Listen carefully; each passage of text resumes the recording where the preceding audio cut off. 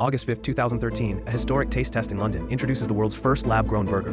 Dutch scientist Mark Post unveils a stem cell-based beef patty grown without killing animals. The goal? Launch a revolution in food production and sustainability.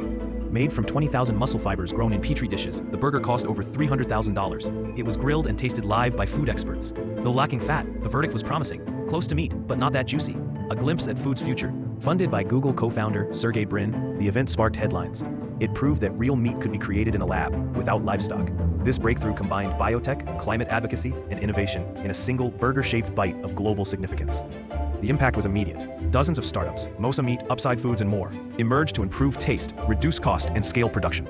Investors poured in. Lab-grown meat was no longer science fiction. It became a viable path toward ethical, eco-friendly protein.